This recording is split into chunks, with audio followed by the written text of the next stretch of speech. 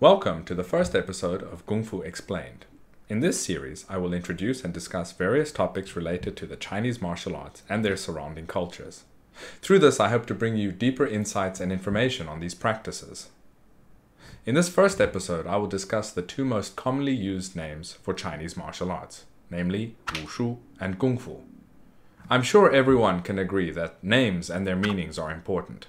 This is more important within Chinese culture, as it is heavily influenced by Confucian thought.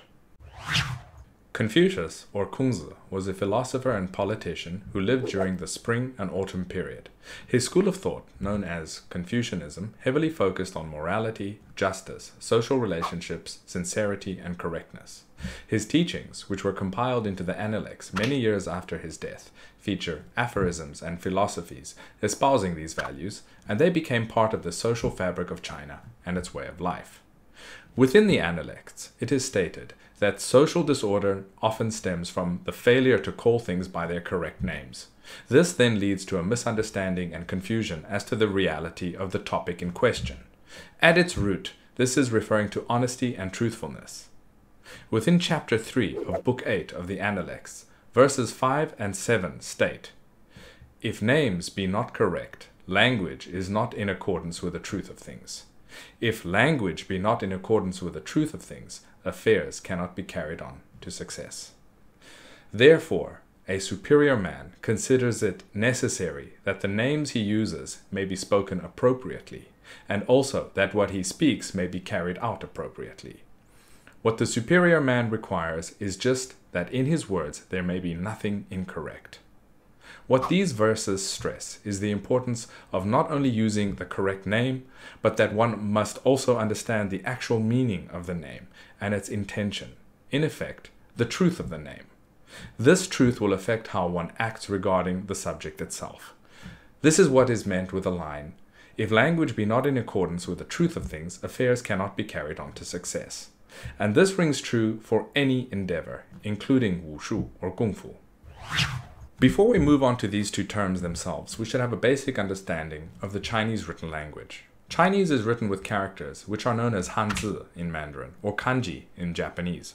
These characters are in fact logograms, and Egyptian hieroglyphics are also classified as logograms, that is, a pictogram or ideogram that represents a word. Each Chinese character represents a word, and this is in contrast to English, in which each letter of the alphabet represents a sound. And English words are compiled by combining these letters, which are then read. With the Chinese written language, characters are instead memorized along with their meanings, and depending on the language of the people using these characters, each character has its own pronunciation. There exists a multitude of languages and dialects spoken throughout China. However, for the most part, they all utilize Chinese characters for their written text. Incidentally, Japan, Korea, and Vietnam utilized Chinese Hanzi as their written language system in the past. In fact, people speaking completely different languages could communicate with one another through the utilization of Chinese characters, precisely because they represent meanings as opposed to sounds. Generally speaking, Chinese characters may be single-body characters, which are characters independent of other existing characters, or they may be compound characters, which are characters that were assembled by combining differing existing characters. These elements are called the radicals of each character. The radicals of each character may combine differing meaning to create a new meaning, or they may be phonetic radicals that hint at pronunciation. Over its long course of development, the Chinese written language has been divided into a few categories, which refer to differing time periods where these characters appeared. The main categories include oracle bone characters, which date from about 1200 BC, and these were divinations etched onto bones used for ceremonial purposes. While the Chinese written language most likely predates this, evidence of this has yet to be found. Another character is that of the bronze characters, which was text inscribed on bronze containers that date from the Shang dynasty until the early Eastern Zhou. From the Eastern Zhou dynasty and throughout the Qin dynasty, we find the seal script, and this was adopted as the formal text of the Qin dynasty. Yet another later category is the sixfold classification, which dates from approximately 100 AD. The Chinese script continued to evolve, and most recently we have the simplification of characters, which was enacted by the government of the People's Republic of China in the 1950s and 60s. However, places such as Taiwan continue to use what is classified as traditional Chinese characters as opposed to the simplified versions. Nonetheless, by looking at Chinese characters as they existed in the above-mentioned periods, one can see the etymological evolution of a character from its root pictogram until today's characters. This sheds light onto the original idea and intention that was being transmitted by each character. As was stated by Confucius, the language in accordance with the truth. When evaluating the terms Wushu and Gong Fu, it is imperative that we look into the characters themselves, their composition and evolution, in order to better understand their inherent meaning, intention, and truth. Now let's move on to these two terms. While through differing periods of time and in different contexts, there have been various terms used for the Chinese martial arts and its related practices. Wushu is one that has been in general utilized extensively throughout history, and the same term was used to refer to these core arts, for example, in Japan as well, with the term Bujitsu, which are the same characters as Wushu. Nowadays, the term Wushu is mostly associated with the modern sport of Chinese martial arts as promoted out of mainland China. However, that is rather a result of recent developments and their connotations. Wushu, in fact, should be the term used to refer to Chinese martial practices in general, as opposed to a specific expression, version, or style of this. The term Wushu comprises of two characters, namely Wu and Shu. In this video, I will make use of the traditional characters as opposed to the simplified versions. Today, there is a widely spread idea that the term Wu means to stop fighting, as in passivity. Let's look at a few instances where this idea has been propagated. On the website of the Yale Wushu Club, it states, "The character Wu, however, means to stop fighting. Thus, the deepest meaning behind Wushu is to promote peace over violence." In a book titled Xi Ni Wu Dao, Heart Mind, the Tao of Martial Arts, written by Zhongxuan Wu, it states, "Zhi Ge Wei Wu," one of the earliest definitions of Wu, means stop fighting. This illustrates the original peaceful meaning of Wu as true power, not the kind of power associated with the use of weapons. In an NPR interview with Wushu instructors Christopher Pei and Zhang Guifeng, it states the following regarding Christopher Pei. He later realized Wushu is composed of two Chinese characters, Zhi and Ge, which means to stop fighting. And in another book titled Health, Longevity, and the Martial Arts by Edmund Cruz, it states, "Wushu literally means to stop your fighting skills." In an interview conducted by Xinhua News with the current Secretary General of the International Wushu Federation, Zhang Qiuping, he is quoted as stating, "In the promotion of Wushu, we emphasize that Wushu is not for fighting, but for fitness. The aim of Wushu is to prevent the use of force." Next, let's take a look at an interview with Jet Li, the former professional Wushu athlete and martial arts movie megastar, who is considered by some as an icon for Chinese martial arts. I believe in Wushu in China. I say this is my last Wushu movie because the meaning in Wushu is from two words. One is stop, one is fight, war, stop, war. But a lot of action films talk about war, fighting.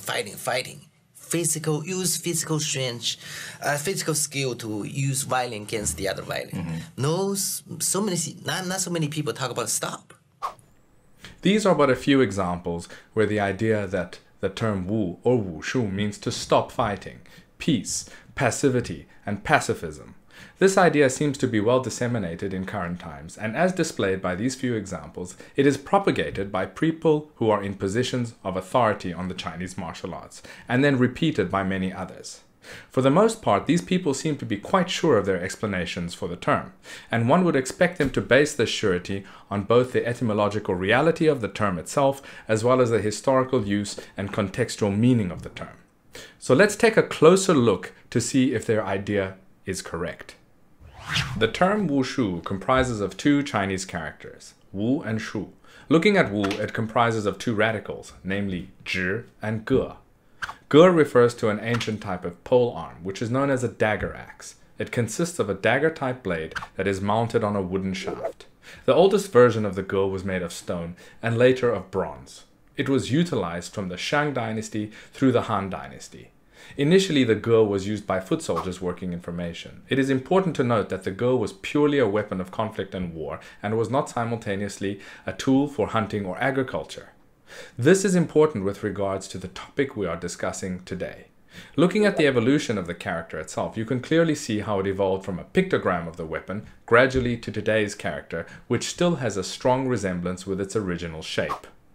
The use of the term ge throughout history and even up until now has been solely as a term which refers to the military weapon we call the dagger axe. A weapon is a tool of conflict and violence. There is no doubt regarding what this term refers to and what in truth a ge or a dagger axe is. Within the traditional Chinese character for country or nation, that being guo, the radical ge is included within a border. This displays that a country is defined by its border, which is maintained by its military. Now let's look at the second radical contained within the character Wu, namely that of zhi. The original meaning of the term zhi was a foot. It referred to a human foot. Looking at the oracle bone characters for zhi, you can clearly see how this resembles a foot and is very close to what a human footprint looks like. Evaluating the evolution of the character, you can see the progression from the image of a foot over time into today's version of it. As stated, the original meaning referred to a foot, but also had connected connotations, such as to stand in one place as well. This was the original intention and meaning behind the character. Over time, depending on its use along with accompanying characters and context, it may have had a few related meanings, and this, in general, is where the misunderstanding of its meaning and therefore the meaning of the character Wu stems from, especially in English. Let's firstly look at a few terms which utilize the character zhi and their meanings. Zhizhu, to halt, to desist, the action of stopping something, such as to stop the bleeding after being cut, for example. Tingzhi, to call off, to suspend, such as suspending a class that is running, for example. In reality, in Chinese, ting means to stop in the closest sense to the English word. Jingzhi, to prohibit, to stop something. For example, should smoking be forbidden in an area, signage to that extent would use this term. This is referring to an action that prohibits something else from occurring. Zuzhi, to prevent, to block something. For example, the action of protecting yourself from an attack. The action of blocking or stopping an attack on something. As you can see from these few examples, the term zhi has numerous connotations depending on the term or terms it is being used in conjunction with, as well as the context within which it is used. It is not simply to stop or cease doing something, or to give up doing something. With this, the term zhi, the action of stopping is multifaceted, including to cease movement, to forbid something from occurring, and most notably, an action that stops or prevents something from occurring. Literally, to act in order to stop something from occurring, not simply the idea of non-action. When we understand the original meaning of the word, along with its use, we can see that the idea behind the foot or footprint also entails the concept of standing in one place, to hold your ground, to defend something, which in itself is an action that prevents something from occurring. For example, thwarting an enemy's attack or advance. With this understood, combined with the term ge, which as we have already shown, refers to a military weapon, we get a clearer picture and better understanding of the inherent meaning and intention of the term wu. Looking at the evolution of the character Wu, we clearly see that it includes the radical of a foot under a weapon, the ge. It is the image of a person holding a weapon of war while standing his ground, for example, in military formation, with the aim of stopping or thwarting an enemy's attack, or even to overcome a rival army. Such actions and endeavors are carried out by those people who are tasked with defending or enlarging a tribe, a kingdom, or a nation, and such people are soldiers, and these people form the basis for the military. The term Wu refers to the actions conducted by the military, i.e. martial actions. In short, Wu means martial. This is the essence of the meaning of this character. The Merriam-Webster dictionary defines martial as follows: of, relating to, or suited for war or a warrior. From this closer look at the character Wu, we can see that the widespread idea that Ge means fighting and Zhi means stop is not only overtly simplified, but more importantly, inaccurate. As was stated by Confucius, this idea is not in accordance with the truth of things. Let's now look at the second character of Wushu, namely that of Shu. The older versions of this character depict its original meaning, namely that of the middle of a road or path. A road or a path is a way to go somewhere. It takes you to your destination or goal. In effect, it is the way that leads you to get somewhere. It is a means to an end. This is the core idea that has shaped the meaning of the term and how it is used. Shu refers to the way or method one implements to achieve an outcome. The English term with the closest meaning to Shu is art. In this context, the term art does not refer to the fine arts or their various expressions as such, but rather it means a learned method or skill. The Merriam-Webster dictionary defines art as follows: skill acquired by experience, study, or observation, a branch of learning, an occupation requiring knowledge or skill. In Chinese, it is much the same. Depending on which term precedes Shu, it refers to a method or skill pertaining to that. When combined with Wu to form the term Wushu, we can clearly see this refers to martial arts or martial methods, the methods of soldiers and the military. In other words, methods and actions related to the act of war and conflict.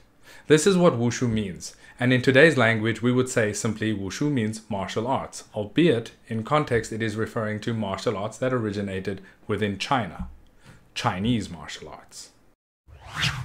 Let's now take a look at the use of the term Wushu and its context.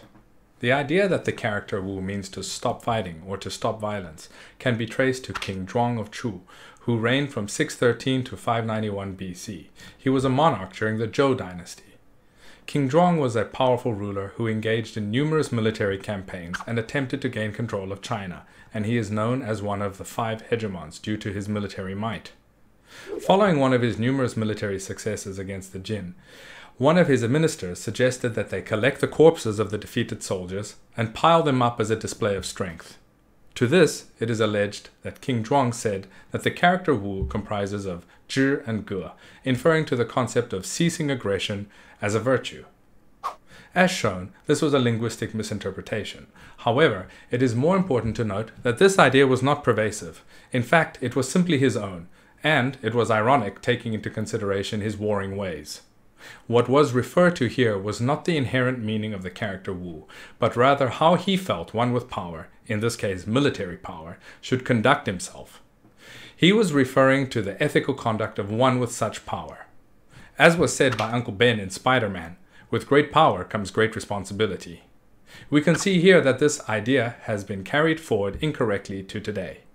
It does not mean that Wu or martial means to not fight, but rather that when utilizing such power, you should do so ethically. In other words, the justified use of such skills. That comes with a precondition, however, that being that you actually have the martial ability and skills in the first place. And this again brings us back to the root meaning of Wushu, meaning martial arts and methods.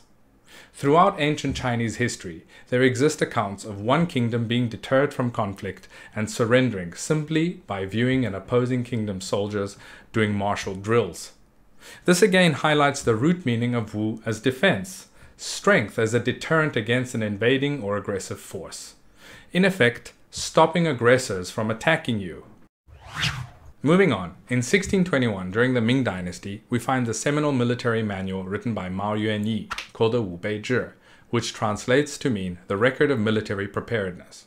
Mao, himself being a military officer within the Ming Dynasty, compiled this monumental work, which comprises of 240 volumes, 10,405 pages, and more than 200,000 Chinese characters, making it the longest book in Chinese history on military affairs. The Wu Bei Zhi features 5 sections, which cover military theory, tactics, formation, training, logistics, as well as terrain and weather. All of its content is solely focused on military affairs and application. And this further reinforces the fact that the term Wu refers to the military and martial aspects, as the name of this gigantic literary masterpiece shows. Incidentally, the name Wu Bei Zhi is pronounced as Bubishi in Japanese, and this is the name of the oldest Okinawan record of its martial arts and considered as the Bible of karate. Even more recently, during the Qing dynasty, as was the case with most preceding dynasties in China, in order to serve within the military, one had to go through the military examination process. This was known as the Wuke system, or military examination system. Within this, applicants had to do various physical tests, including the drawing of a heavy war bow, known as a Wushu Gong, the lifting of a heavy stone, known as the Wushu Shi, the wielding of a heavy pole arm, known as a Wushu Dao, among other tests. As you can see from the examination system name, as well as the names given to each of these items used, they all include the term Wu within them. And once again, this highlights that as recently as the Qing dynasty, the term Wu clearly meant martial. I'm fairly confident that by this point, from both an etymological point of view, as well as from the historical precedent of the use of the term, it is clear that the term Wushu refers to martial arts, namely referring to the methods of combat and conflict between people in its numerous forms. While the crucial core of martial arts was centered around the implementation of weapons, as a weapon will always give one an obvious advantage, over time the methods and content of martial arts have evolved to include bare hand practices as well. And we can see this to varying degrees throughout history, between different cultures as well. With that, it is the important kernel of methods of conflict between people that forms the essence of the term Wushu, the truth of the term. Coming back to Confucius's statement regarding the importance of correct names, and that they be true in order to be carried out successfully, it is of the utmost importance that one understands Wushu is a martial practice. The ideas of nonviolence, pacifism, and health are not the core meaning nor the underlying essence of the martial practices. While the practice of martial arts offers numerous benefits, including health and vitality, as well as cultural and moral improvement, these are side effects and byproducts of the practice itself. They are not what the methods and practices were designed primarily for. In order for one to attain these side effects, one must practice these arts correctly, and correct practice is firstly and primarily dependent on having the correct intention and essential understanding of the practice itself. With Wushu, this is martial, meaning this is a method of attack and defense, and this is the goal of Wushu practice, as it has always been. While over time the methods, philosophies, and content of various Wushu styles have evolved, the core root of what defines them has remained the same. The founder of modern judo, Jigoro Kano, stated the following: "The original purpose of jiu-jitsu was to practice a method of combat. While combat may have been at the core of jiu-jitsu practice, it also had the related goals of physical education and mental training. There is little dispute that because training to fight involves moving the body in various ways, jiu-jitsu indirectly became a form of physical education. But for the same reason, it also became a method of training the mind.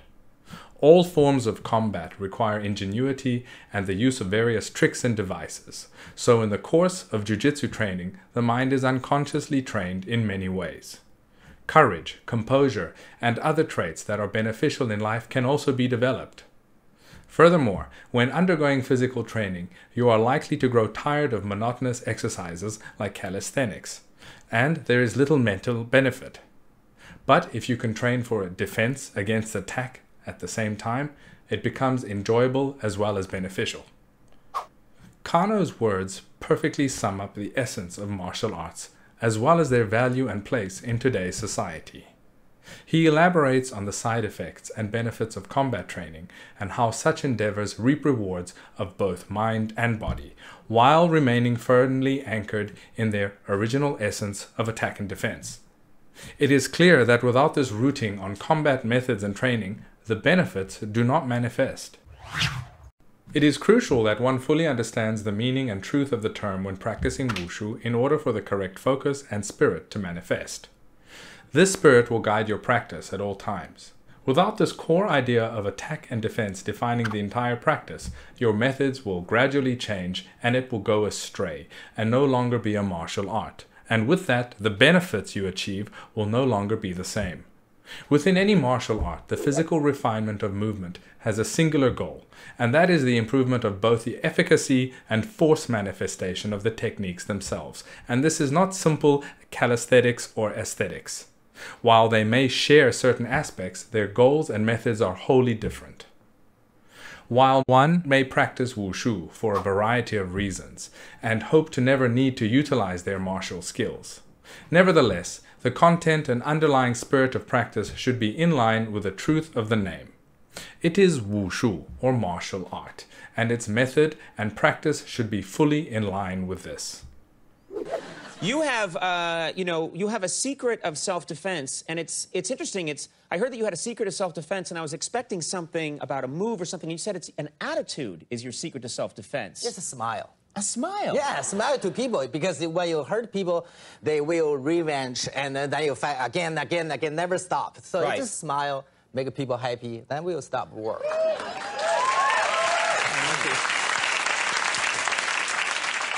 I hate to disagree with you, Jet Li, but all through high school I tried the smiling at people approach, and I got hammered, you know? I wish I'd had a few of your moves. Well, it seems that Conan O'Brien has a deeper understanding of what Wushu is than Jet Li does. Now that we have had a deep look at the term Wushu, let's take a look at the term Kung Fu, which is the most popular term for Chinese martial arts utilized in the West. Kung Fu comprises of two characters, namely Gong and Fu. Looking at Gong, it comprises of two radicals, namely Gong and Li. Gong refers to work and Li refers to physical strength. So we can see that the term Gong in Kung Fu combines the concept of physical effort with work, or a task. The original meaning of the character referred to work. Looking at the evolution of the character, we can see how this included the idea of working with a farming implement, such as a fork or a hoe. It referred to the concept of exerting oneself physically through a laborious task. This original idea and intention has gradually developed to its meaning today. The meaning of Gong, depending on which other terms it is used in conjunction with, refers to merit or achievement through the exerting of efforts. For example, the term for success is Cheng Gong, which combines the character Cheng, meaning to accomplish, and Gong, meaning merit. With that, Gong carries the idea of exerting effort for merit. Now let's look at the second character in Kung Fu, namely Fu. Looking at the original character, one can see it resembles a person standing with something in or on its head. This was an image depicting the idea of a man with a hat or cap covering his head. In ancient times, when a male reached the age of 20, he went through a ceremony where a hat was placed on his head. This hat was a sign that the male was now an adult. It was a sign of maturity. The term Fu originally maintained this concept and meant a grown-up or mature male. It has the connotations of a long period of time, as maturity takes time. When looking at the two terms together, Kung Fu carries the idea of exerting effort over a long period until maturity. Simply, it is effort over a long period. The idea of effort plus time means skill. Skill is a result of one working hard at a task for a long period and attaining essentially a type of maturity in whatever field they are exerting efforts within. Kung Fu in the Chinese language means acquired skill, and it does not only refer to martial skill, but can be applied to skill within any endeavor, such as cooking or dancing, for example. While one may develop Kung Fu through the practice of Wushu, not all practitioners have Kung Fu. While Kung Fu is the most common Western term for Chinese martial arts outside of China, it actually refers to the goal of practicing Wushu, namely the development of skills, and not the practice itself. While today it is difficult to divorce the idea of martial arts from the term Kung Fu, it should be understood what the term actually means. Well, that ends the first episode of Kungfu Explained. I hope you enjoyed it, and if so, please do click like and subscribe. If you enjoyed this video and our other endeavors, please support Mushin martial culture on Patreon. Also, Patreon supporters will have the bonus ability of being able to submit suggestions for topics for upcoming Kung Fu Explained videos that may be covered. So, until next time, keep training everybody.